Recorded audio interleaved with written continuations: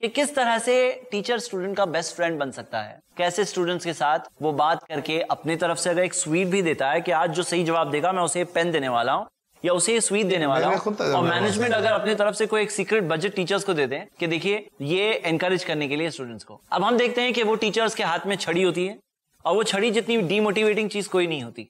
अगर मार पीट करके सचमुच मोटिवेट हो जाएगा वो बच्चा और एक नेचुरल लर्नर बन जाएगा, ये हमारी थिंकिंग है, तो ये थिंकिंग बिल्कुल गलत है। मैंने टीचर्स के साथ कई बार ये सब्जेक्ट डिस्कस किया। मैंने कहा कि देखिए मारे बगैर कैसे मोटिवेट कर सकते हैं, कैसे आपके क्लास के डिसिप्लिन के प्रॉब्लम्स को सॉल्व कर सकते हैं, कैसे मोटिवेटेड लर्नर्स क्रिएट कर सकते हैं। स्टूडेंट्स में एक नेचुरल बात होती है कि वो सीखना चाहते हैं, अनलेस वो जज्बा कहीं तोड़ दिया जाए, कहीं पे वो जज्बा डाइवर्ट हो जाए, दूसरी चीजों में चले जाए, तो वो नेचुरल लर्नर नहीं रह पाते।